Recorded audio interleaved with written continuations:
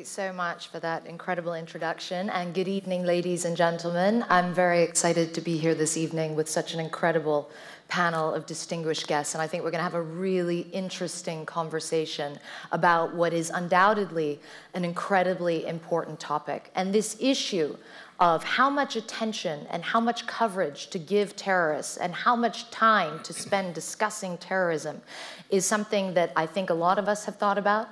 As being a journalist myself who has covered many terrorist attacks, it is something I have often grappled with. Are we part of the solution? Are we part of the problem? How much is too much?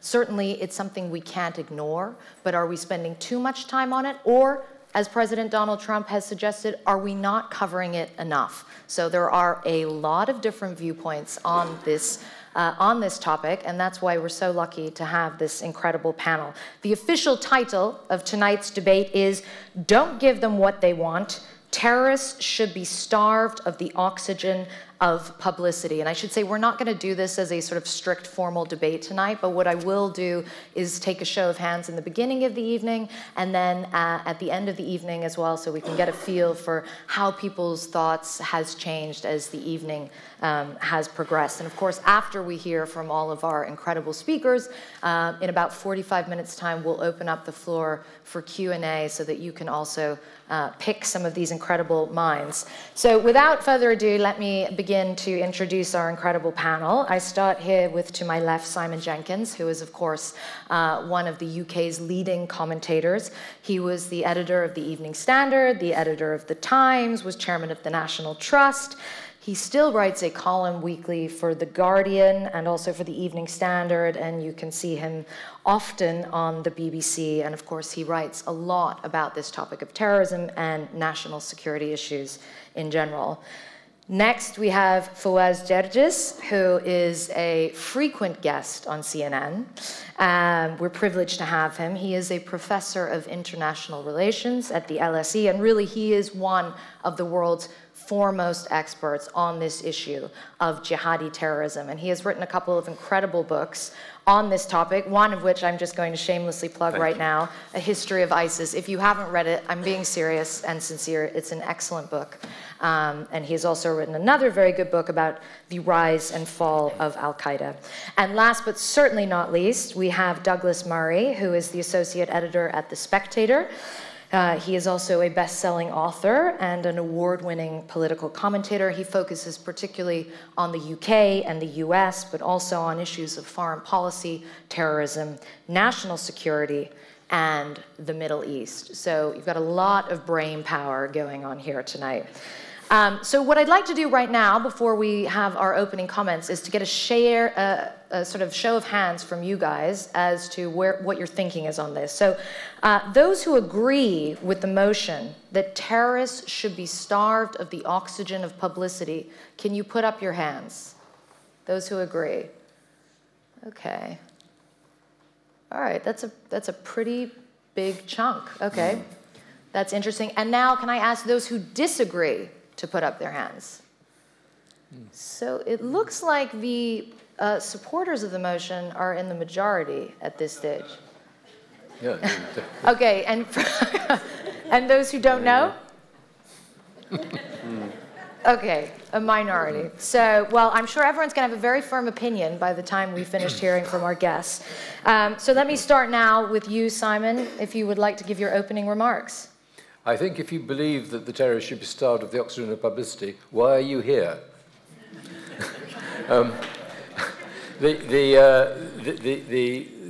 My point of view, for what it's worth, is that I don't think terrorism is very important. And I think we make it important, and by making it important, we make it important.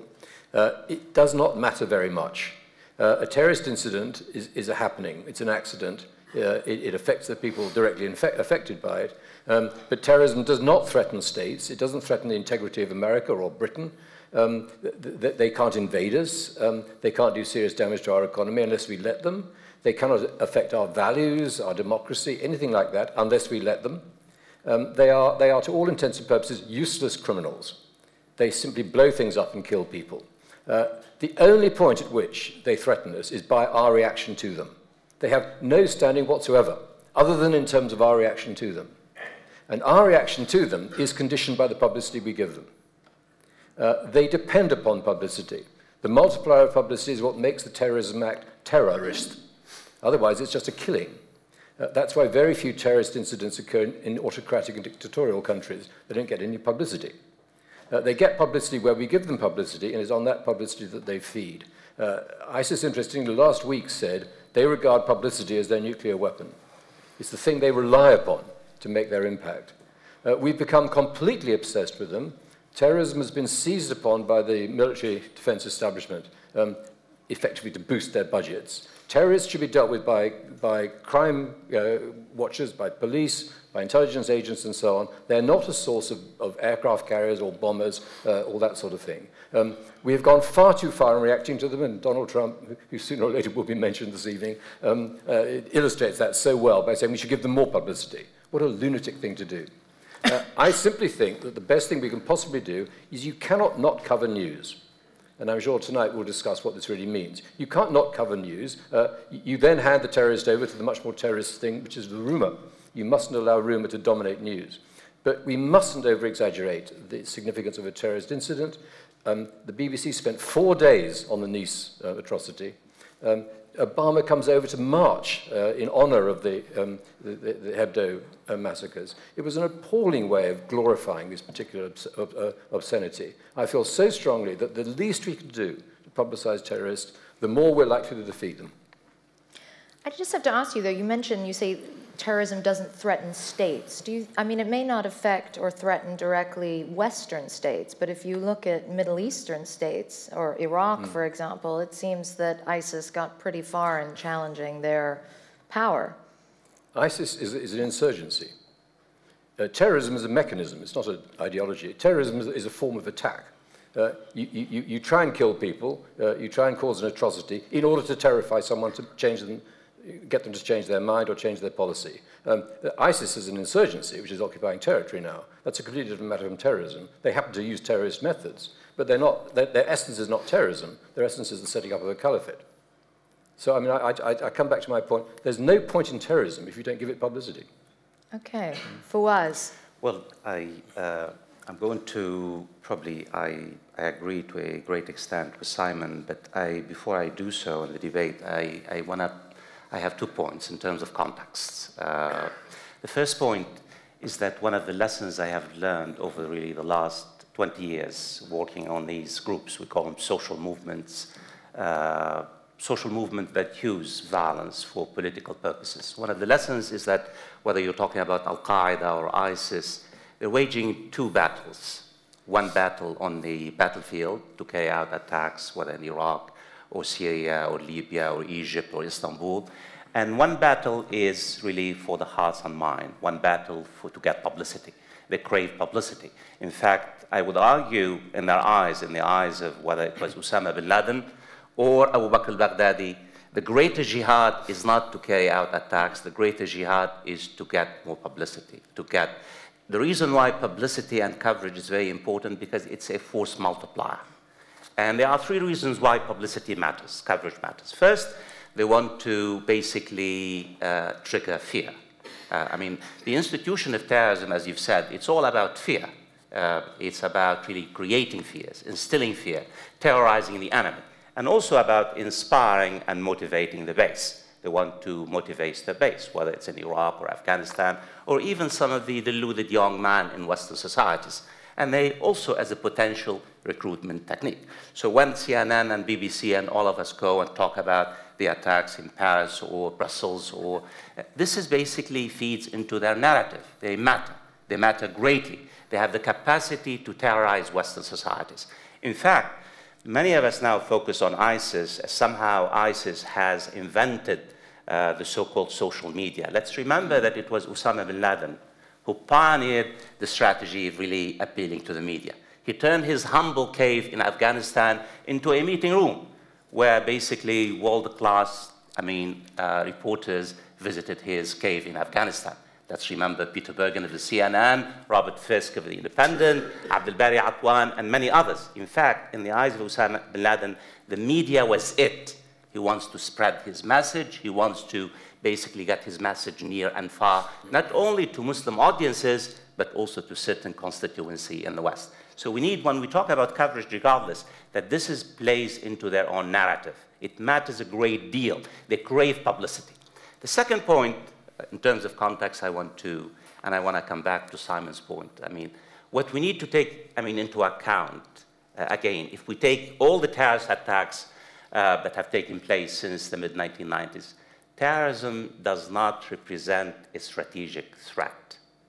Terrorism basically represents a limited nuisance, It's so sad and tragic when you have the Prime Minister of Britain, David Cameron, saying ISIS represents an existential threat to the West. ISIS represents an existential threat to the West. Well, the hell with the West if ISIS really threatens the West. Exactly.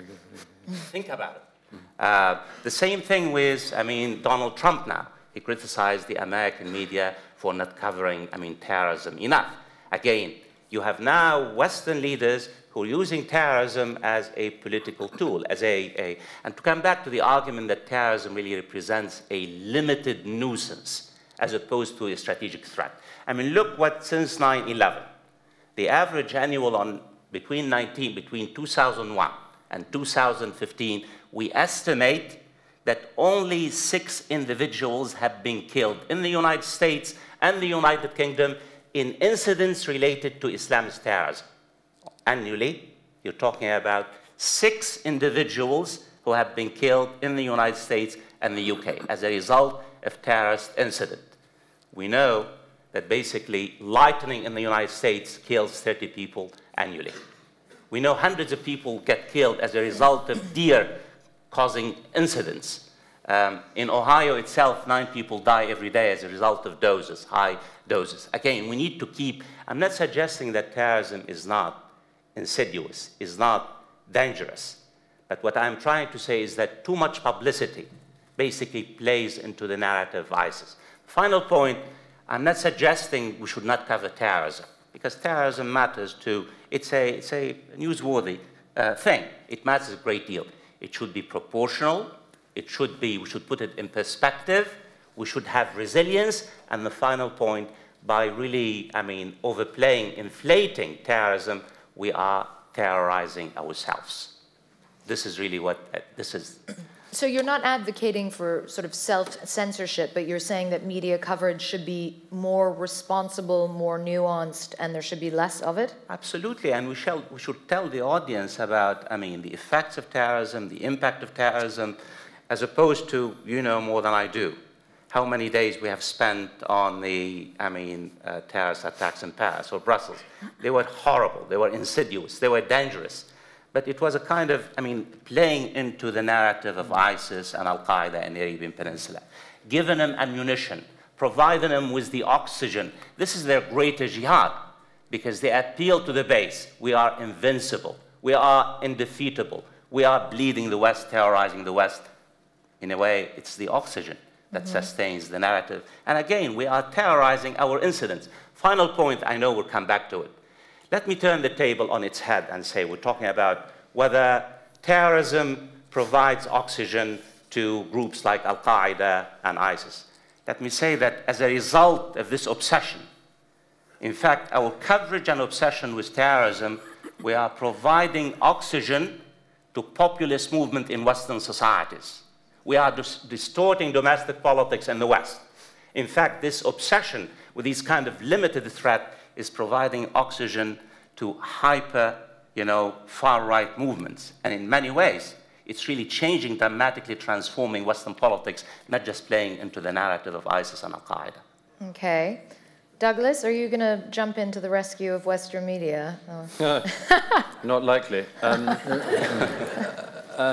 thank you. It's a great pleasure to be here. I'm very glad this isn't a debate format, because I think this question is so complex, and I think most of us have such contrary views on this. It's a very good thing that it's not set up as an either-or thing. The first thing I would say, but I agree very much with what Fawaz just said about that Cameron point. I entirely agree. I thought it was an absurd, indeed obscene thing for a Prime Minister of the UK to say that ISIS is an existential threat when it's no such thing. However, I do have to push back a little on something that Simon has already said. terrorism can do serious damage. And as everybody knows, just from that one thing that's already come up twice this evening, the attacks in Paris in November 2015, it still is doing damage. Still, the Parisian economy, the tourist economy has not recovered from that. It's still a city suffering from that. Now, I don't know how you could get into a situation where multiple suicide bombings go off in the nearest capital city to this one, where multiple suicide bombings go off at a football match, at a rock venue, drive-by shootings, Kalashnikov attacks in cafes and restaurants, and that wasn't reported, or it just was mentioned, and we all got on with our lives. The public want to know that information. We want to know, I'm going to go to Paris next weekend. Is it a wise idea? Is it good to go or not? Of course we need this information, and we need the media to be reporting it. And I have to say that we have to appreciate what the end point of Simon's point of view on this is. In 2013, when two British converts to Islam, two very radical young men, ran over in broad daylight in South London, in this city, ran over a soldier at home on leave from Afghanistan, Drummer Lee Rigby, hacked at his body in the middle of the road, tried to get his head off with machetes, and so on. Simon described that as a mundane act of violence. Now, I don't think that is a mundane act. It was in your Guardian column at the time. Oh, sorry. Anyhow. It was a mundane act of violence. But, you see, for most of us, the general public, we don't think that the reporting of a soldier being decapitated in broad daylight by two such men is a mundane thing.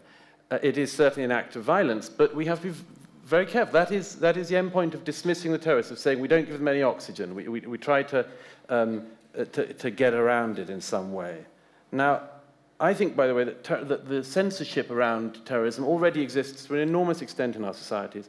The media in this country and in America and elsewhere don't show anything like explicit images of the aftermaths of terrorist attacks. And there is a very good argument that actually if the public saw what those of us who've covered and seen attacks have seen, that their views on this would be a lot harder than they currently are, and that the media actually holds this back from the public, and that as a result the public are less enraged than they would otherwise be by this. But you know, if you support the motion tonight, how would you do it? How would you stop covering the terrorists when they carry out an attack in Paris for night and kill 130 people and leave many more wounded for the rest of their lives? How would you do it? How would you do it in the age of the internet? Okay, it's plausible you could get a press regulatory body so rigorous that it stopped the remainder of the print press from publishing any information about it. People would go to the internet. How do you shut down the internet from covering this? Now, having said that, there's one very important point on this, which is that obviously the press have to show restraint. And I want to give you two very quick examples in my life of the press clearly not showing restraint on this. And this is where there will be some unanimity on the panel tonight.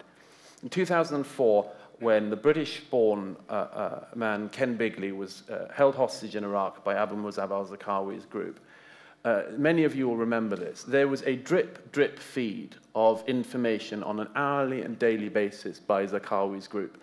And they knew, and we knew from the moment that American forces ended up getting into his compound, that his group were watching the British media like hawks, because Tony Blair was being personally held responsible by a man being held hostage with a knife to his throat. And if you remember, that man, Ken Bigley, was saying on camera, "I blame Tony Blair." And the British press were blaming Tony Blair. And there was a moment there where the combination of an extremist group and the British press effectively helping them could well have brought down a prime minister in a democratic society. It came very, very close at that point. And the second example I would give was 10 years after that, in 2014, when Jihadi John, as he was called, Mohammed Emwazi, another British citizen, was executing, murdering, beheading people in the Syrian desert. I would argue that was another time when the British press needed to show restraint, and a lot of it did. You'll remember that The Independent ran a front page saying that we are not showing the photo of this. That may have been an extreme example, but the British press, once again on that occasion, the international press, were being used by that group to have this drumbeat of terror. So on that, I think there'll be some agreement. I think that the British press, by and large, does show restraint. I don't think we can not cover the terrorists, but there are occasions when the press in this country and elsewhere has got it very badly wrong. Well, so let me ask you, you bring up Jihadi John, and I think this is an interesting one. Why give him a nickname like Jihadi John? Why not call him by his name, Mohammed al-Muazi? Sure. Why do we have to come up, the very idea of coming up with nicknames? And also I wanted to ask you about a distinction between covering ISIS propaganda and terrorist attacks. There's a big difference between running their videos of them with the black and white flag saying the Shahada and showing what happened in Paris, right? Yes, there is. No, there's a very big difference between the two. And sometimes we fall into covering both as if they were the same thing. But as for that, the nickname point is a very good point. I'm slightly bemused by it myself. Of course, we didn't know his name was Mohammed al-Muazi when we knew that he existed and he was the decapitator. So he had to be given some term, I suppose. I do think that the sort of weird jokiness of it is... The Beatles, I think, coined the term in the British press. I don't know why people do it. Maybe it's a coping mechanism about something very grotesque and that you can sort of slightly laugh at it. I don't know. It doesn't seem very healthy to me. I've always thought that it familiarizes barbarism. So let me ask you, Simon, and we'll sort of have a bit more of a fluid chat now. But, I mean, what you're essentially talking about amounts to self-censorship on a certain level. And I just wonder, does it confuse the role of the journalist at all? Because the journalist traditionally is not supposed to be a judge. The journalist is supposed to be someone who is a filter, who provides information to people who want to receive that information. Well, I mean, let's go back to that point. What makes news? News of someone issuing a press release is boring. News of somebody saying, I think you're a bunch of infidels and I wish you'd change your minds and become Islamists, is boring. So they do something truly horrific because they know that horrific things make news. You then have a problem. That's what they want you to do. I mean, it's because some Chinese philosopher said, always ask what your enemy most wants you to do. We always answer terrorism with what they most want us to do. We fall straight into the trap of doing what they want. But is it not our job? Well, it's not our job to do their job for them. It really isn't our job. But what I do think is new, and this is, in a sense, the point where we might discuss it, is this is quite unlike other forms of news. This is a form of, when you're covering a war, you're covering a war. In this case, you are a part of the story, because that's what the other side wants you to be. And in becoming a part of the story, you are, as you said at the beginning, a part of the problem rather than the solution. And I just think, what I'm saying here is I think for newspapers, it is no good simply saying, we cover every story. Because in the first place, you have, as we've been saying, you have a decision to make about how intensively you cover it. I mean, do you fly Hugh Edwards out to Nice, which is what the BBC did? I mean, that's exactly what I'm sure I said. Please, will you fly Hugh Edwards out to Nice? Thank you very much, BBC. You've done what you wanted to do. We wanted you to do. You have a decision to make as to how intensively you cover a story. But I go beyond that, really, and say you are now the story. You are a part of what the other side wants to happen. So, and you can't just simply say, it's like another story. Okay, Douglas, do you agree with that? Is there essentially a synchronicity going on or a symbiosis between ISIS or groups like ISIS and the media? Are they kind of playing into each other somehow? Yes, they are. I mean, we know the extent to which people, for instance, in ISIS use the internet to see what their coverage is like, that day. I mean, there are cases of this. So there's obviously a synchronicity. I think, by the way, that the whole thing plays into a thing which, I mean, it's not just on this subject, but on any subject. What is the normal routine in the media now in the era of 24-hour news? Something happens, you need somebody to react to the something, then you need somebody to bring on the story. But every journalist, anyone who's ever worked in journalism will know this, you get a call from BBC, CNN or something. The Prime Minister said this about this happening. I wonder if you'd call for this. And you think, well, no. usually. Usually it's, in politics, it's somebody calls for somebody's resignation. You know, that's another kick of the wheel. The story goes on a bit longer. Now there have been calls for the resignation of this person after this thing that's happened, and so on and so on. So there is a momentum to all news stories. Keep pushing it forward. And the reason why, I mean, personally, I don't watch the, if you don't mind me saying so, the 24-hour news after any terrorist attack, because something terrible has happened, and one doesn't learn very much about it by the, you know, the presence of said, you know, major reporter standing some miles away, you know, from the scene. Or the best one, not to be too light-hearted about it, but I mean, it wasn't the terrorist attack. You'll remember that when that Russian submarine went down, Donetsk, some years ago, the BBC ended up renting a helicopter to fly over the sea to show a bit of sea. And then on air, it turned out that they weren't allowed to fly over the bit of sea which the submarine was under because the Russian authorities had ordered a blockade over the airspace. So the BBC, just at enormous expense, had covered a bit of sea like the bit of sea.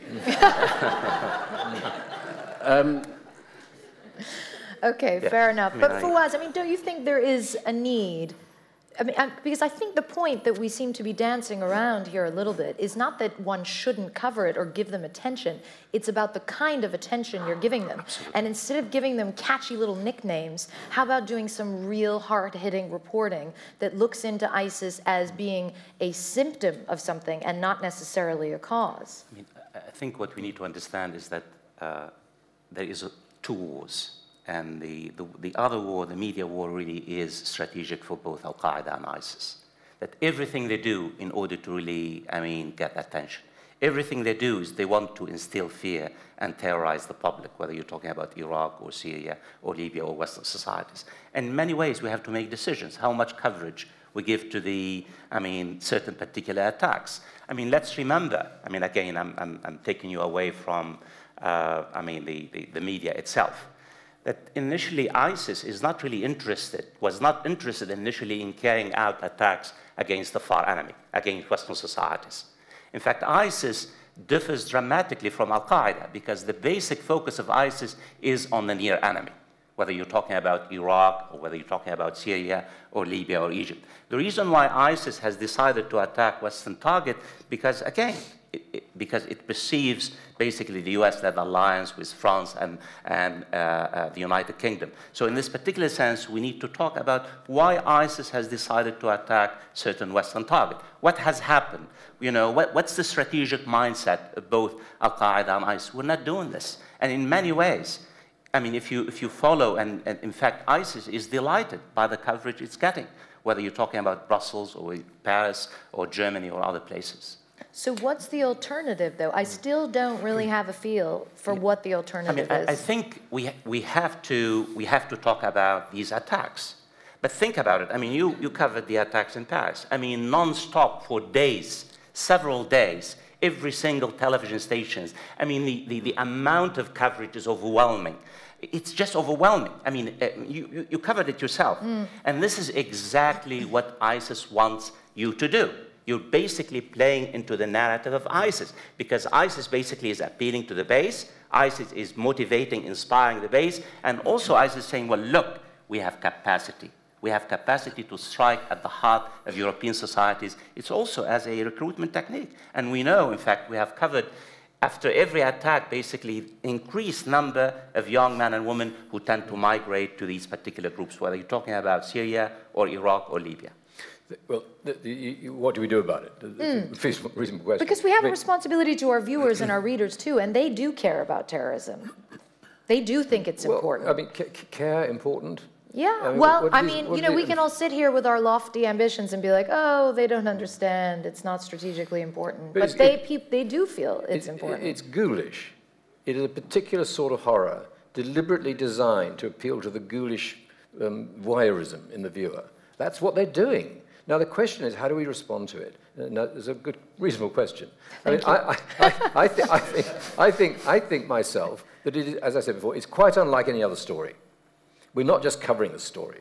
We're covering a very particular sort of story. And I just think it's incumbent upon the media represented here to ask themselves, now, how do we exercise self-restraint? Because it is about restraint. I mean, at the moment, I mean, an American president is building his presidency on terrorism. It's ridiculous. How on earth do we draw back from the state of this obsessiveness? I think, for what it's worth, that the press regulatory bodies, such as they are, and the professional bodies, ought to be preparing protocols, conferences, discussions about how we react to terrorist incidents. They ought to be, I mean, most news organizations, I think probably including yours, do have a sort of protocol. I mean, Le Monde tried to restrain naming terrorists. A lot of press organizations have ways in which they do handle this, and they are moderately effective. But I can see a situation in which almost the government of the day says, not censorship. It says, look, you guys, you're really a part of the problem. You're a menace. But it's a fine line, the censorship. But, I mean, you asked, I mean, of course the public apologies. Do you want to finish? Yeah, go on. I mean, the question is, to what extent does the coverage, the extensive, the overwhelming, the addictive coverage really produce certain public reactions? To what extent, in many ways, we are pouring, I mean, gasoline on a raging fire? Just at the end, the last year of Barack Obama, the American public, I mean, we have surveys about this. The American public was, I mean, almost majorities opposed to any kind of American intervention, either in Iraq or Syria. And in the space of about 4 or 5 months, there was a marked, basically, difference in the reaction of the American public. A majority of Americans, basically, I mean, the views changed dramatically as a result of the media coverage of the barbarities that basically taken place against Americans. Well, I don't know whether there was a causal link between how the media covered particular events and the change in the American attitudes about intervention, or whether somehow, I mean, the barbarities themselves brought about the change in the American public. And I think you raise an interesting point there, and I wonder, Douglas, if you could sort of expand on that a bit. You know, is there an argument to be made? We've heard President Donald Trump come out and say, we're not covering terrorism enough. And to all of us who work in news, I think we were like, you must be taking the piss, was probably the first reaction. And then they provided this list of, you know, I mean, various attacks in Europe, many of which, in fact, we hadn't covered because they were incidents where maybe one person was stabbed, and because the threshold is probably quite high at this stage for it to become a, you know, leading a news broadcast. But you didn't do enough on Sweden, did you? But do you think there's an argument to be made on the other side that we're not covering it enough, that we're trying to sanitize it, that by not showing the images, as you said, that by not sort of, you know, going over every single incident? Well, can I, firstly, the press already, the media already does a fair amount of editorializing before you even get to the discussion we're having. Let me give you one example. ISIS, which is the subject of Fawaz's book. Thank you. If you'd like to hold it up again. No, I'm not. I've got a 10% deal on this. ISIS now the main broadcaster here in the UK, the one that we all pay for, the one that is, I think, responsible for the fact that our media is not as divided as it is in, for instance, in America. There's much to be said for the BBC. The BBC chose to not use that term. It's so-called Islamic State, as the BBC. Well, that's an editorial decision it takes about the group. I've often said, I keep on hearing the BBC called the so-called Islamic State more times, I'll put my so-called shoes through the so-called television. But it's an infuriating editorial decision, which nevertheless they've taken before you've even got to reporting the story. That's why you can speak to a lot of people in this country who, despite this, what we're talking about here as being an over-coverage, still have very little idea of what it is that ISIS wants. Because we actually don't have a lot of that discussion, because our broadcasters and our press don't want to have a lot of that discussion. And so we go round and round on the pornography of violence. I'd much rather we had those bigger and deeper discussions that meant that people knew what was actually going on with this group, what they actually want, and what groups like them want. But just very quickly, I've got to pick up as well on this mention about Sweden, if I may, because this actually does get to a core divide that's going on at the moment. I do not enjoy the bifurcation of American media, I have to say. I don't like the fact that increasingly these are two sides talking about each other, but never to each other. And I think it's enormously regrettable for democracy as a whole. That said, there is a specific problem which the Sweden story actually talks to. Now, as it happens, I've just finished a book which Fawaz will be, by agreement, promoting any moment. No, which comes out in May. But it's about the migration crisis in Europe. And I've been spending quite a bit of time in Sweden, among other countries. And there are, now it's not terrorism on a daily basis, but there are so many societal problems that have broken out in Sweden in the last few years. And you very, very rarely see anything about it in the press and the media in this country or in America.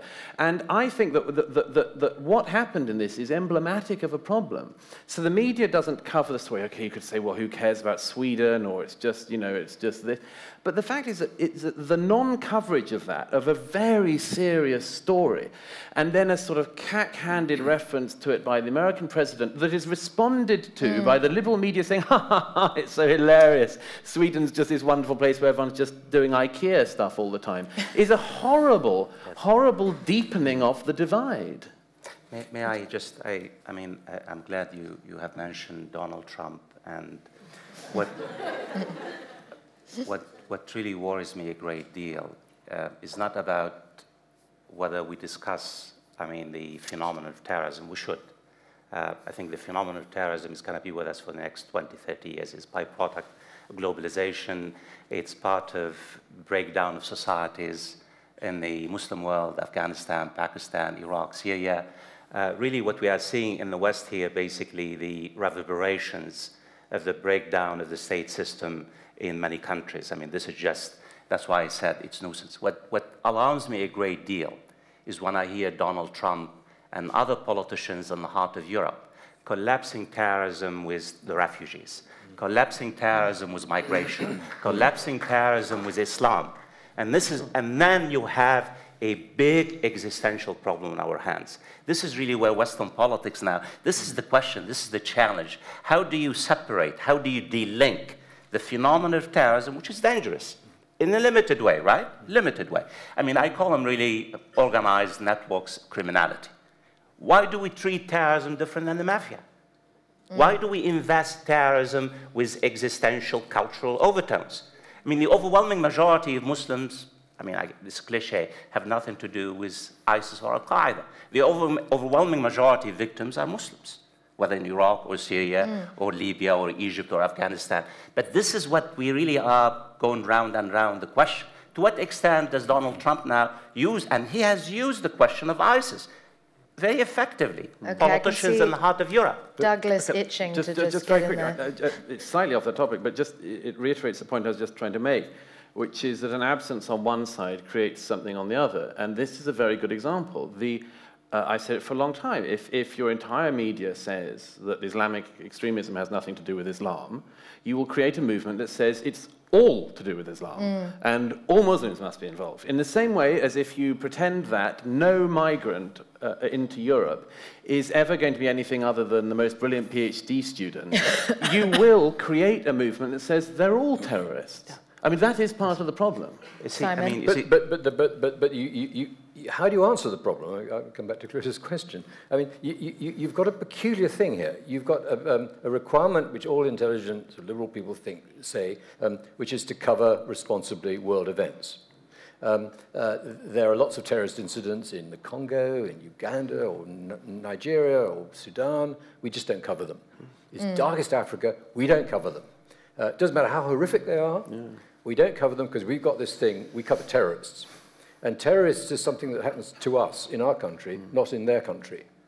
Now, if we give terrorism what I still think is a ludicrously exaggerated extent of coverage, and I wouldn't go as far as you or Douglas in saying, you know, I want to show pictures of the dead bodies as well, in order to enrage the population even further. We should, but yeah.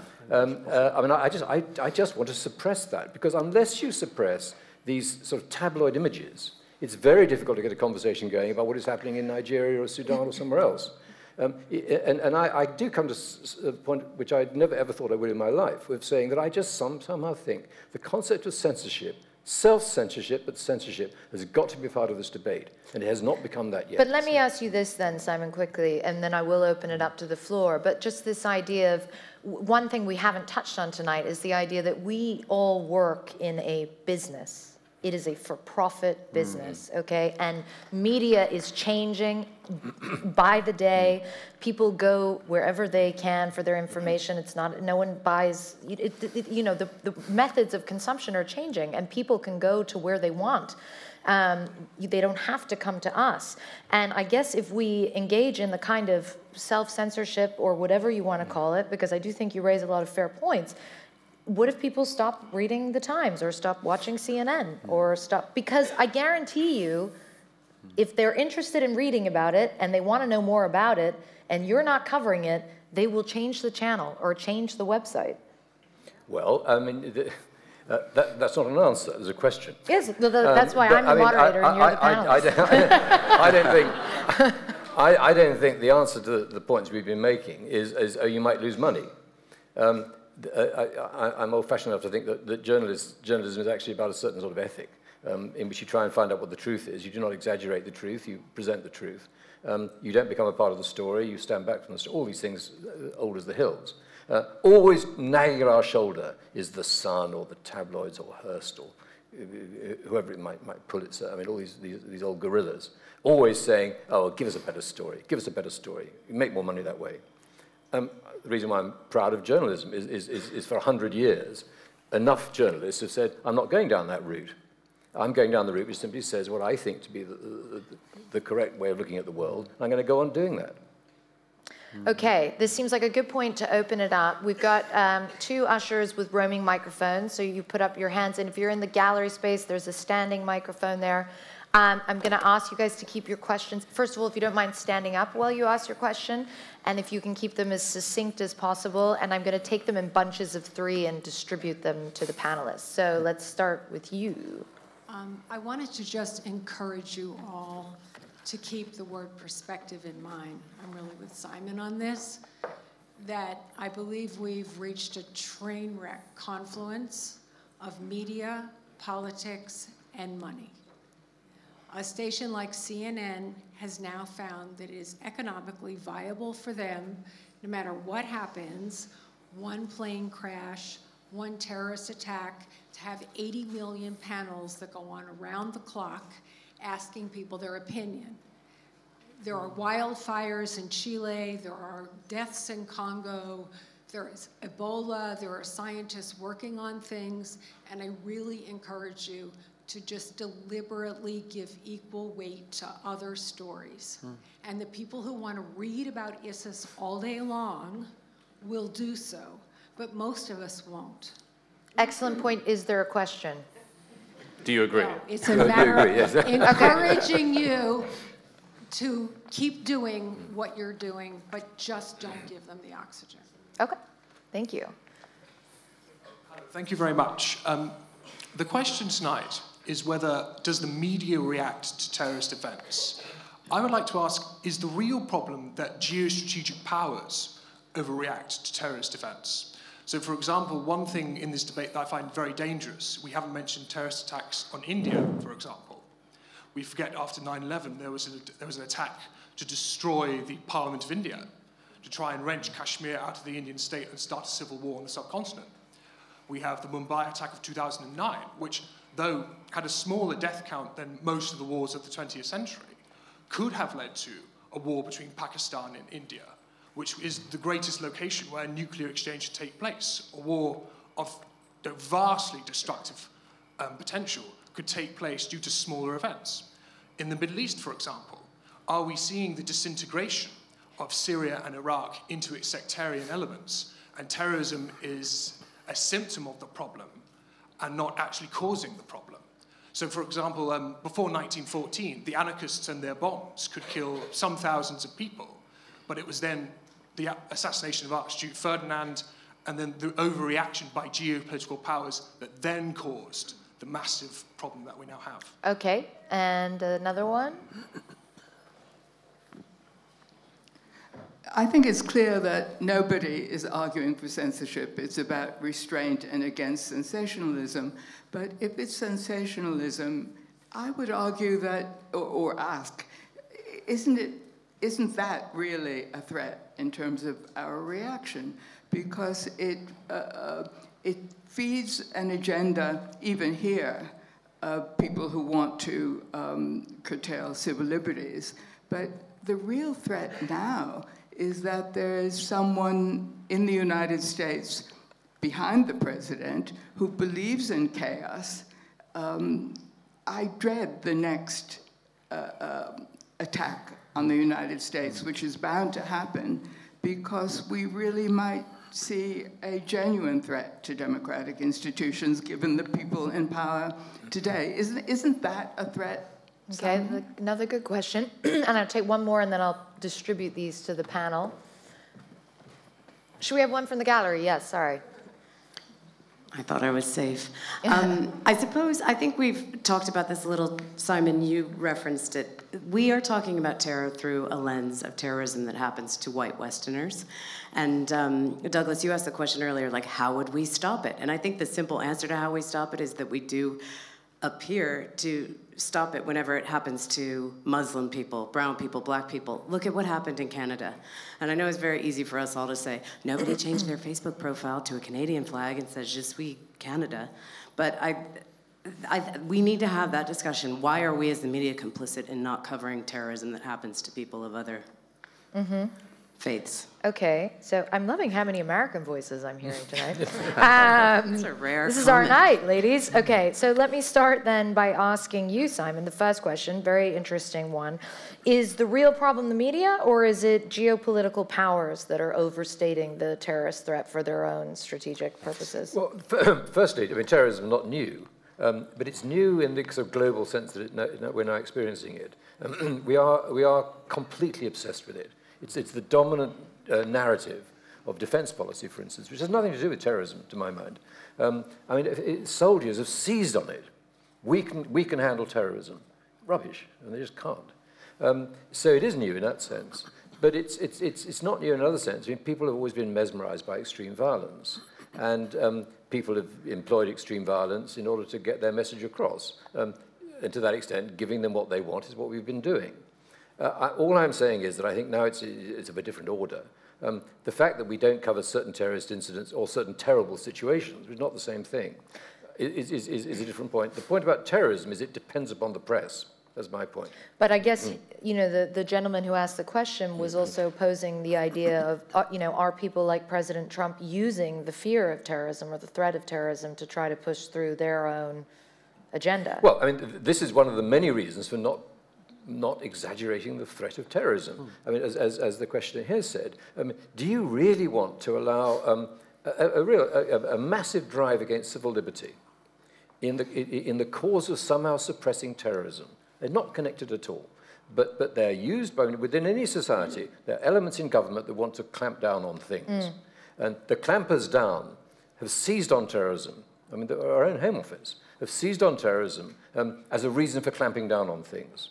Now, that's giving into terrorism, if anything was. Fawaz, I wonder if you might pick up on that, because I do think that relates to the second question from the woman who was talking about, you know, her very real fears about President Trump, and I think there was a not so covert message, allusion to Steve Bannon there as well. But I wonder if the idea of sensationalism plays into this in a much more sinister and dangerous way, not from giving into the terrorists or giving the terrorists what they want, but in this case to giving politicians perhaps what they want. Thanks, Helen, for your question. I mean, to come back to Simon in his introduction has said, correctly so, that terrorism in terms of numbers, in terms of substantive casualties, even though every casualty matters, human life matters, it doesn't matter whether you're talking about, even though 6 individuals get killed in the United Kingdom and the United States every year, these are human beings, matter. But we're talking in terms of the institution of war. 6 people are 6 people, as opposed to 60,000 or 80,000 people. By the way, 85% of casualties of terrorism take place in 5 countries, Syria, Iraq, Afghanistan, Pakistan, Nigeria, and Libya. So the overwhelming number of casualties, and we hardly tend to make the distinction. But to come back to the point Simon said, that the way we react, the way we respond, allow terrorists basically to win in terms of, first of all, we terrorize ourselves. We terrorize our public to a great deal as a result of our addiction to this particular coverage, and also undermine the democratic values. The democratic values, and that's exactly, what Osama bin Laden and Ayman Zawahiri and Abu Bakr al-Baghdadi and all of them want. They want to undermine the democratic values. And let's come back to, Donald Trump. Donald Trump, during his campaign, he talked about a ban against Muslims, an ideology, collapsing terrorism with Muslims. That is, you're talking about 1.6. I'm not defending Muslims here, but you cannot collapse a limited phenomenon with a particular civilization. Again, playing into the hands of Al-Qaeda and ISIS and what have you. Again, another element of the question. Think of the way we covered, as you know, before the Paris attacks. There was a major attack in Beirut, in western Beirut, in which 200 people were killed. It received hardly any attention. I was there. But hardly any attention in Beirut. I was in Beirut too. And there was a great deal of controversy. Why BBC and CNN does not really respond to an attack that killed hundreds of people were in Paris? Again, it tells you a great deal, but that's a different situation. But to come back to the central question, terrorism really, the way we react, the way we respond to terrorism basically has tremendous significance to the terrorists and also to the values. Not just Donald Trump. Populist movements throughout Western societies now are using and abusing terrorism. They're collapsing terrorism with migration, with refugees, with cultural entities in order to basically, for political ends, undermining the democratic values in Western societies. And Douglas, the third question I thought was really interesting as well, because it touches on an issue that we haven't got into very much tonight, but because semantics matter, the very definition of this word terrorist that we bandy around so freely, but which I think means many different things to many different people, it has become synonymous with Islam somehow in the minds. It has been falsely collapsed, as you have said, in the minds of many people, to the point now where an American man goes and if he's white and takes an AK to his nearest shopping mall or goes into a African American church and kills 12 people, he's not called a terrorist. He's called deranged or disturbed or And I wonder, Douglas, if you have any thoughts on the idea of how we appropriate the sort of how we use this term terrorism and who we choose to call the victim of a terrorist attack and who is just the victim of a lone wolf. Or if I may just make 2 points on this very quickly. One to the lady up there. I don't think we should beat ourselves up too much about the coverage of terrorist attacks that have a proximity to where we are. This always happens after a terrorist attack now. People say, why, as far as says, why have you got so much attention on Paris and less on Beirut? It's because Paris is Paris and Beirut is Beirut, and Paris is near us, and most people feel more kinship, and they've probably been to Paris, and more people have been there than they've been to Beirut. You can always play this game. It's regrettable, but it's not only us, in our country that feels like that. When something happens near you, it's of more import to you than if it happens far away, and sadly, the Middle East feels far away for most people, and so of course that's going to be the case. We might regret it, but it's not unnatural that's the way in which the things are covered. Secondly, on this thing, as it were, about motivation, there's another thing that happens now after any terrorist attack, which is it happened recently of what was it? There's a sort of graphics that get sent around Facebook, social media, Twitter, all that kind of thing. The number of people killed each year by, I don't know, lawnmowers versus the number killed by terrorists. Everyone has a great chuckle. You're more likely to be killed by your toaster than you are by and that also sort of skews the whole debate because. I don't deny those stats in certain countries. By the way, they always tend to be, things like how many people have been killed in America by terrorism since the 12th of September 2001? Six that people. Sort of, yeah. But the point is that this. But this is so you go. It always starts from a certain date that helps the statistic, as it were. Because if you did it 24 hours earlier, you've got to put in 3,000 more people, and so on. Same with Paris. They don't pass around the Paris death toll statistics on the same amount because they're not as sort of giggly for a bit. But again, I don't deny that a toaster can be dangerous or a lawnmower. But if there were a movement deliberately making dangerous toasters. you know, or deliberately miswiring lawnmowers to make sure they kill their owners. You know, I'd want to know about it, and so would you. And that's what we're dealing with, movements that actively want to do this. And so, of course, there's a disproportionate emphasis on that, because that's what matters. First of all, you're absolutely correct. Proximity matters, cultures matters, societies matters, nation matters. But the question on the table here is that the way we report on terrorist incidents color and influence public opinion. If we have a comprehensive, I'm not going to use the term objective, if we have a comprehensive and well-rounded coverage of terrorist incidents in the world, the public will get a particular, objective understanding that terrorism is not just, you're not the only one because you're blonde, Douglas, you're being attacked. Terrorism is a global phenomenon. Most of the victims are really Beirutis or Aleppo or what have you, point one. Point two, again, statistics matter, Douglas. Again, since we're worried about how ISIS and Al-Qaeda manipulate terrorism. So when we tell a British citizen here that the risk of being killed by a terrorist on an annual basis is 1.5 million per year, that basically your risk of being killed by a terrorist is 1 in 0.5 million. This matters. Sure. That is, the risk is, there is a risk, but 1.5. Well, in the United States is 1.9 million. And so matters. Final point on this one to come back. The reason why, Clarissa, the debate matters a great deal, because the people now, when I say populist movements and identity-driven movements, you're talking about people now who believe in the clash of civilizations. Stephen Bannon and the people around, the gang around our president, I'm an American, subscribe to the idea that there is a clash between the West and the rest is bloody Islam. And the whole idea, and this matters. So when he says, Trump, you're not reporting on terrorism, Clarissa, enough, he's saying to you, I want you to report on this, fault line, the Islamic fault line, the Muslim fault line, because he and the ideologues behind him and other people here in the heart of Europe subscribe to this notion there is a clash of civilization. There is no such thing. There is a clash within civilizations. ISIS and Al-Qaeda people, and I've spent really years, is about the war within. This is basically, it's a symptom, what we're witnessing here. And that's what we're not telling people. Yeah. This is a war within civilization. It's not about war between Islam and the West. Okay, let me take some more questions, because we've got so much good stuff we're talking about. Yes.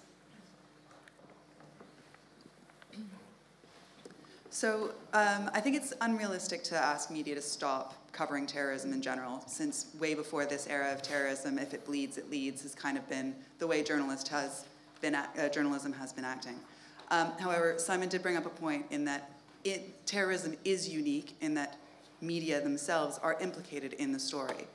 The question is, do you think that as a result, media should not be more self-reflective and actually bring this as part of the story to the public, that they themselves are a part of the story, and not educate the public on that role that they're playing, as well as educate the public on how they too could play a role by doing things like posting on social media and fanning the flames even further? Okay, good question. Who? Oh, yes, sorry. Hi there. My question is, instead of talking about whether they should be deprived or not deprived, actually talk about what oxygen we're actually giving them. Because a lot of the words and terminology that we use, sometimes they're very unclear. For example, we use the word Islamic extremism. But what does Islamic extremism mean? Somebody here might think, well, if it's Islamic extremism, it has to be something to do with Islam. On the other side, the terrorists are actually getting happy, because they paradoxically, when you say Islamic terrorism to them, they think, oh, it has to do something with us, and so we have to retaliate, because they've got this paradoxical mind that if they talk about us, exclusively just about us, that it has to be something wrong with them, because they've already been brainwashed into thinking whatever they say is a conspiracy theory. And so when we sort of exclusively point them out instead of just saying that they're terrorists, they actually get fuel for that. So my question is it really about whether we should or shouldn't give them oxygen, and more about what oxygen are we actually giving them? Mm-hmm. Okay. And yes, hello. Oh. Hi.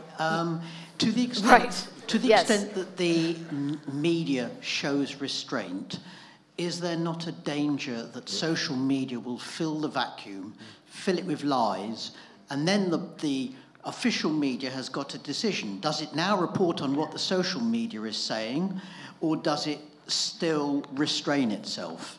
It's a very difficult trade-off. Where does the panel think that the line should be drawn? Good question. Okay, well, let's start, Simon, with the first question, which was directed to you.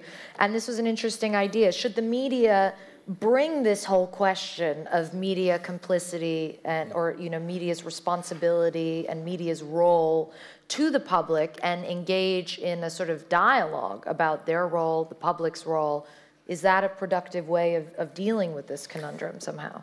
Well, I mean, yes, and it sort of answers the last question as well, which is and this is new, how do we handle social media? I mean, once we had a nice monopoly. I mean, the journalism profession and the big media organizations had it all their own way.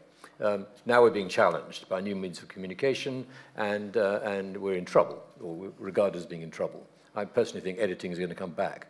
I think they're going to be regulating the social media.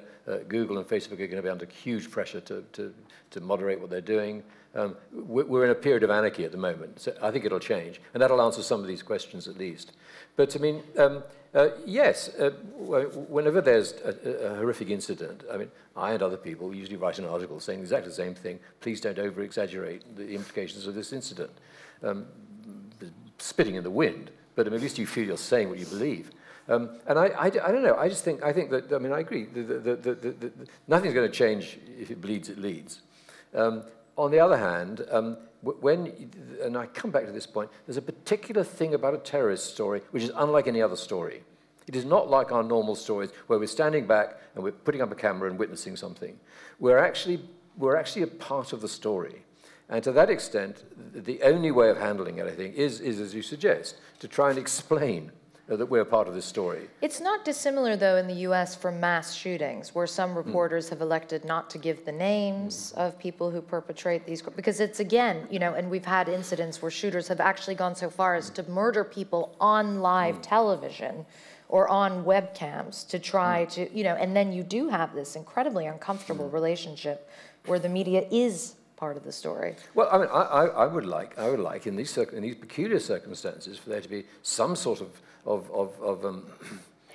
collective discussion as to how we ought to restrain ourselves. I don't care what the word censorship. I mean, censorship is editing. You know, I'm an editor. You're a censor. Right. That's not the point. The point is, how do we decide how we cover a story? Do we cover it ad nauseam, or do we cover it a little, or do we cover it just enough? What are the words we use to determine how we cover a story? This is the daily bread of newspapers. It's not the daily bread of the social media yet, but I do believe it will one day be that. Okay. Fawaz, the second question was about, you know, is it less about giving them oxygen to breathe, or what kind of oxygen we should be giving them? And talking specifically about this idea of Islamic terrorists as opposed to terrorists, and whether that conflates the issues. And I guess I would just piggyback on with that question. Isn't terrorism already such a loaded word in terms of semantics? Well, I mean, words matters, not for our president. They matter a great deal. For me, as an educator, I mean, the first thing we say, precision, facts, realities. For 8 years, Barack Obama never used the term, you know, Islamic radicalism or and Islamic. He was criticized heavily very for much, that. and he lost the argument in the United States because he was basically portrayed as a weak president, a president that does not have really fire in the valley, that he, on and on, he really lost it in terms of public opinion, and Trump played on this very, very well. But again, to come back to what Trump and company are using now, Islamic radicalism, it's a code word. It's a code word in the eyes and ears of millions of Muslims. It means Muslims. He's collapsing, you know, Muslim extremism. Why not call it Muslim extremism? What's wrong with this term? But to Bannon and to the ideologues behind the president, Islamic radicalism and Islamic terrorism basically connote the fact, because Islamic, the term Islamic connotes civilization. Do you think that's we use the term Islamist. I use the term Islamist. Sure. Islamist is basically, we have invented a term which really doesn't mean anything. I use the term jihadism. Again, jihadism is a very loaded word because the institution of jihad is like the institution of just war in Christianity. That is, you can really activate the institution of jihad when you are faced with aggression. But can I ask you first, do you honestly think it would get better, as it were, in the Islamic world, for want of a better term, if you called it Muslim terrorism? No, I mean, extremism. Muslim extremism. Because terrorism... But what if you call it... Are you saying we should call it Muslim extremism? Extremism, absolutely. Or just extremism? In the world of Islam, they use Muslim extremism. You have you have Christian extremists, you have Jewish extremists, you have black extremists, whatever. This is a neutral term. But the term Islamic in Islamic studies basically connotes a civilization. That is Islamic studies, Islamic culture, and here you're adding Islamic. That's how it's seen. And the reason why Barack Obama and his administration, because they were concerned about how basically the term resonates in the Muslim world. I mean, this word terrorism, and someone said, what is terrorism? I mean, terrorism is a word for a method of violence. It's like a gun, okay? A Muslim gun, Muslim terrorism. The purpose of the gun that is terrorism is to gain publicity. That's my problem. Simon, the question is, there is extremism. There's a great deal of extremism in the world of Islam today. We agree on that. I mean, and we can explain why there is a great deal of extremism in the world of Islam. And yes, Al-Qaeda and ISIS are an integral part of Muslim extremism. Why? Because they're using and abusing certain values and norms and doctrines in a very narrow, and we all talk about that. I mean, I highlight all that, please. ISIS, a history. It's in paperback. It's just get all good bookshops. Yeah. But I'm seriously. I worry again to reiterate when the President of the United States uses a loaded term, and this is the kind of oxygen. This is cultural overtones, because that's exactly what what they want to hear. They want to, in the eyes of Abu Bakr al-Baghdadi and the rest, basically they are defending the Islamic Ummah. They are standing up against the decadent West, the aggressive colonial West.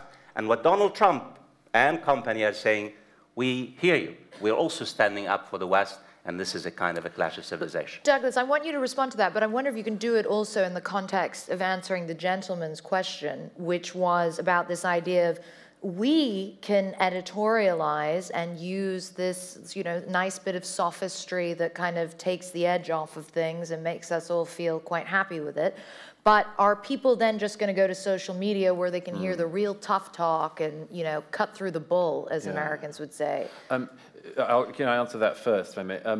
We live in an extraordinarily perilous time in general with information in this regard at the moment. And let me give you two very quick examples that don't have directly to do with the thing we're discussing tonight, but which speak to it. The way in which you can now pump a lie or a rumor straight into the mainstream news is far more worrying than I think people are aware of. And let me give you two very quick examples. 18 months ago, when a Conservative Party donor who was disgruntled that he hadn't been given a place in the cabinet for his cash donations, releases a biography of the then Prime Minister, making the most lurid possible claim with no source that any newspaper in this country would stand up and publish on the back of, about something the Prime Minister was alleged to have done as an undergraduate at Oxford. Those of you who know, I'm not going to repeat it. But that was said in a book published by the author at the author's expense, the disgruntled former friend of the Prime Minister's. He managed to pump that claim directly into the system of the British press, and it was on the BBC and everywhere. Why? Because the papers know that if they don't repeat the allegation that is baseless and so on, it's all over the internet, and all their readers are going to go over the internet. Let me give you another example of that. A claim made before, or around the time of the recent election, after the election, before the inauguration of Donald Trump, about allegedly compromising information from the Russians. Without saying any speculation about where it comes from, again, a story which normally a newspaper would not be able to run because there's no source for it, there's nobody backing up the claim, is put into a website which then is so lurid that it goes all around the world, and before you know it, the Times of London is reporting the lurid thing that nobody ordinarily would pick up because it's on the net and they know that all of their readers are going to disappear onto the net otherwise. So if that can happen with these sort of grotty, innuendo stories, we have to consider how vulnerable we are in general to much more serious stories now. And I think that dividing line has become very, very dangerous. Just very quickly to respond to the point about Fawad about this. I'm a bit more sceptical than you are about this because, I mean, over 3 presidents now since 9/11, they've all taken a different tack, and the response has pretty much been the same. Nobody likes to remember this, but what was the first thing that George W. Bush did as president after 9/11? He went to the Islamic Center in Washington, read his favorite bits of the Quran, and insisted Islam is a peaceful religion. This has nothing to do with Islam. Okay, no, and everyone, of course, subsequently, you know, nobody gave him credit for it, but that was George W. Bush. Barack Obama refuses to say the term Islamic extremism when a man shouting Allahu Akbar at Fort Hood kills a dozen Marines. It was described famously as workplace violence. And so this thing comes up. What are they holding from us? Why are they lying to us? We can see what it is. Why are you not saying that the guy shouting Allah is greatest whilst gunning people down may be doing it for theological reasons? And you start to do the contrary thing. And that's why you now get, as I say, this situation. It's the same thing, as I say, with the migration, with European politics and all this stuff. The public aren't onto nothing when they're worried that the media is holding some of this stuff back from them. I mean, Barack Obama was berated at the UN by David Cameron for this. It was Cameron who said at the UN a year or so ago, you know, it's not enough that you say it has nothing to do with religion. You've got to admit it has to do something with religion in order to deal with it. But we are creating contrary forces all the time at the moment. Excellent point. Another round of questions. Sorry. Hi there. Oh, sorry, should I wait on? No, go for it. Okay. This is really fascinating, so thank you. I was curious. We're obviously talking a lot about the media and whether or not we should, you know, talk about this or not talk about this, and where's the line and blah blah. And I wonder, you know, we're talking about the fact that you're really unlikely to be involved in a terrorist attack, and you were saying, you know, should we be asking them what they want instead? Is not talking about it the solution? Or, and what is? What is the solution? Right. Should we just not talk about it at all and it'll all go away? Are we inflating our own importance in all of this maybe as well, and we could stop talking about it and it would still keep happening? Probably just following on from that, are we financing terrorism by providing the oxygen of publicity? Okay. And number 3, okay, yeah. Hi, the Simon Jenkins position is incredibly plausible and a sort of desirable position for the educated elite, which was a phrase he used. But we here probably represent a vastly disproportionate proportion of the population at large. And my question for the panel is, are we not in danger of underestimating the reaction of the wider population that the educated elite is imposing some sort of self-censorship and therefore creating suspicion? Excellent question. And if we can keep our answers a little brief, do you want to start with that one, Simon? Because you look sort of inspired to speak there. Are we out of touch? I come back to something Douglas said. I mean, I sense everyone thinks the moment they're passing through is some terrible crisis. And 50 years ago, everything was so easy and simple and straightforward and golden age. I'm not sure that's going to be true. But it is clear that the technology of social media, coupled with the particular phenomenon we're discussing tonight, terrorism, is producing a kind of critical mix, which we find very difficult to handle. I sort of believe, because I'm an optimist, that we'll sort it all out in the end. We'll muddle through, somehow it'll be okay. I don't know why I think that, but that's just my outlook on life. But do you think we're out of touch? I mean, that's basically what we're hearing, that this whole conversation Douglas' theory is if we don't sort of my subscript to what he's saying, if we don't cover terrorism big, people won't trust us anymore. And that's a worry. That would really worry me. And the reason why they may not trust us anymore, or the reason why their lack of trust matters, is they'll go to social media. So there are 2 or 3 new elements at play here. And I don't know the way through this. I just know that good, responsible media journalism ought to stick to its guns. It ought not to exaggerate. It ought to explain. It ought not to censor. It ought to explain, but it ought not to get frightened by the fact that irresponsible social media are doing other things. And I do think, as I said before, about Google and Facebook and all these other social media activities, I am convinced that within 10 years' time they'll be properly regulated in some sense. Okay. Now, that may be an undemocratic thing, it may be an elitist thing, I don't know. But I just think the degree of reckless irresponsibility you do see now with social media will be brought under some sort of control. Okay, Fawaz, do you want to take the question about are we financing terrorism? How? I mean...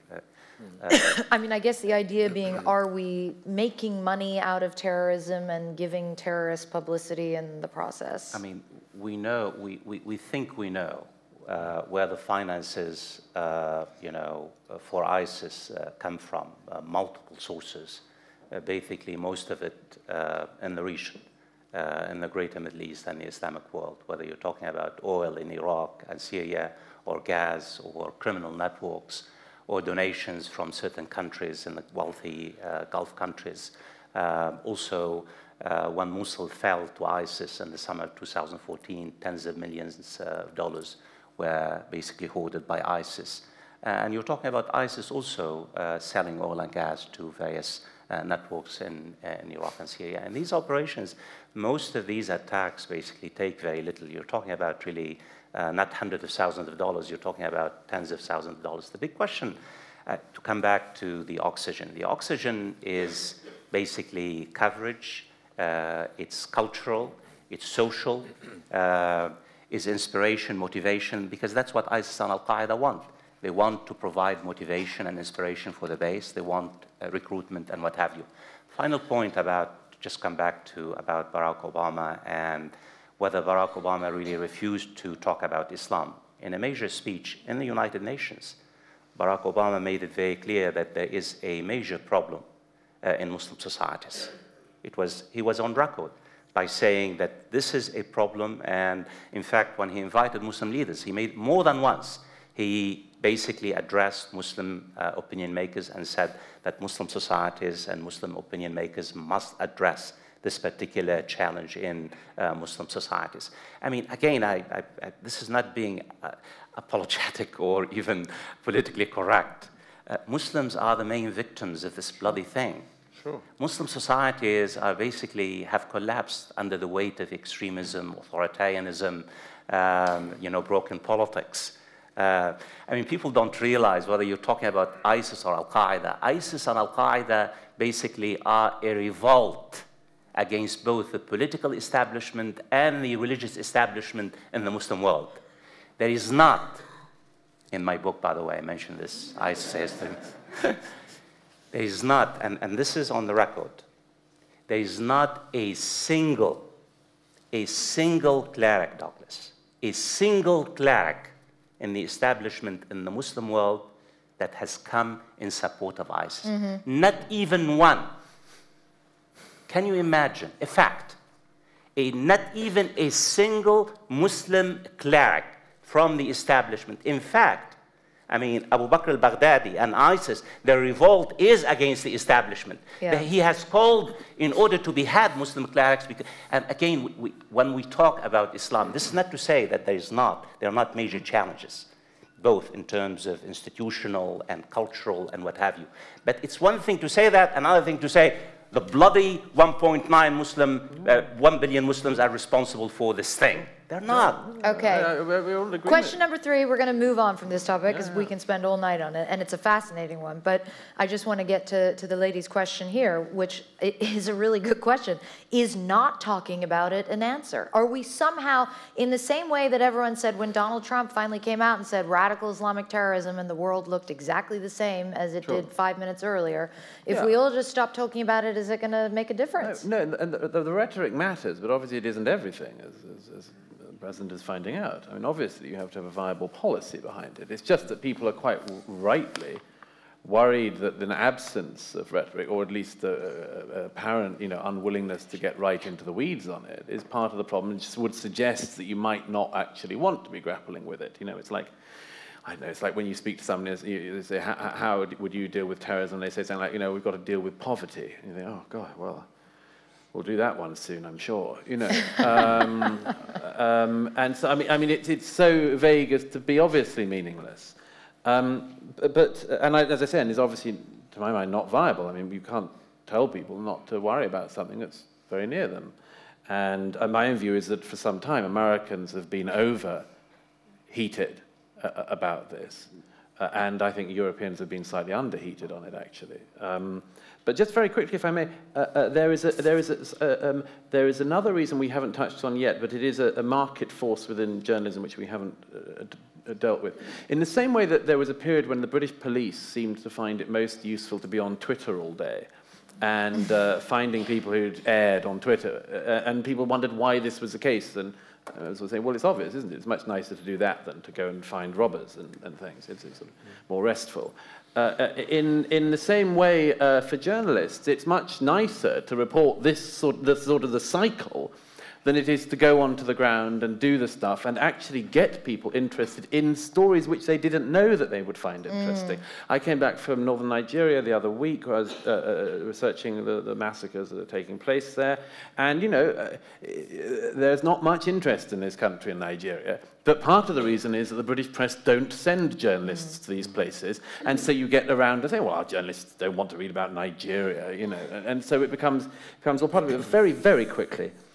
Another very interesting point of this phenomenon and the complexity of where we are in it. Look at what became the picture of the year at the Press Awards ceremony the other day. The photograph of the assassin of the Russian ambassador in Turkey standing over the body of a man who was who was alive only seconds before, standing over that. Now that was all over the press. And we had no problem with it. It was a dead Russian on the floor by a live, heated... and when you consider that the British press has no problem doing that, but absolutely, you know, pardon my French, you know, needed to change its trousers over reproducing a cartoon a few years earlier, you realise the sort of craziness that we're in. Yeah. You know, you're taking your life in your hands if your publication publishes a cartoon, but everyone's got the dead body of the Russian everywhere. Okay, we are drawing to the end of our evening, so we don't have time for more questions. I'm going to have each of the panelists in a minute or less, please, beginning with you, Douglas. Just summarize your thoughts, and then we'll do another show of hands and see how you have all been... I didn't just stop talking. I said everything to say. I can't think of it. No. No, I would just say that I think there's a fair amount of agreement, honestly. I mean, I think we all recognize that journalists have to exercise a degree of restraint. And I think we recognize that there are times when journalists don't, and that we get it wrong. I think we're all in agreement on that. There is one element of this, by the way, which, I mean, always troubles me, and you've got to be careful about how you say this, but I do think the extent to which the public behave on this also matters. You know, the argument that journalists always use is, well, it's what the public wants. And then you miss the crucial thing of, well, the public aren't an entirely, you know, sort of amorphous, you know, collection of, you know, well, I won't use it anyway. But insert. But you know, the public. We know we are also moral beings, and we can draw our own lines on this. I just do think that to an extent, we also all have to be aware of this. Do we click on the, you know, do we Google, you know, when you discover that somebody's emails have been hacked, do we Google for the hacked emails and then all have a great laugh about it? Because if we do on that, then we probably do on the other stories as well. Good point. Fawaz, 1 minute or less? I mean, I think probably, as Douglas said, we're not disagreeing a great deal. My take on it is that we need to give the context, we need to be proportional, we need to put the whole phenomenon in perspective, in comparative terms. We need to tell the audience, all of us, that this particular phenomenon has particular roots, that what we are seeing in the West here basically are reverberations of a great social and political evil in the Muslim world. And I think most importantly, we need to show resilience. You know, it's amazing about I was in Beirut too during the attacks. What was it, 2015 or 16? It was the day before Paris. 200 people were brutally killed by ISIS in West Beirut. 2 hours later, the city, I mean, took care of the dead, they buried the dead, and the city. 2 hours later, I went to the same place, back to normal. Of course, deep scars, but the city was able to show resilience, was able to... In Paris, I mean, I was there in Paris. I mean, the city was traumatized for 2-3 weeks. I mean, Paris, and again, the idea of resilience, the idea, and at the end of the day, I mean, I think we're very harsh on the media because we need to talk about the public. Fear is the greatest beast. And that's what, I mean, ISIS and Al-Qaeda traffic in fear.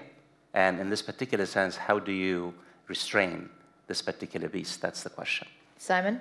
All we have to fear is fear itself. Yes. A famous phrase and unbelievably true. I have nothing much to add. I mean, we mustn't be afraid. They want us to be afraid. We mustn't be afraid. My worry is, and I think I do disagree with my colleagues here, I think it's a massive problem for the press. I just think we have got to find whole new forms of self-restraint, and we haven't shown it yet. And I don't know how we're going to do it, but I just think it's got to be done. And I don't think it's satisfactory to say, well, if we over-restrain ourselves, the social media will do it for us. It's like saying, I'm going to go rob the bank because someone else will do it if I don't do it. That's not what we're about. The best solution, however, is not to go on talking about it. So let's go home. Well, okay. On that note, I'd like to get one last show of hands. Those in favor of the motion, we give too much publicity to terrorists. Raise your hands, please. Gosh, you did a number on them, Simon. and those against, those who do not believe we give them too much? And anyone still who doesn't know? Yeah. I'm sort of with you guys, actually. It is a very complex issue. Thank you so much to our amazing panelists and to your presence.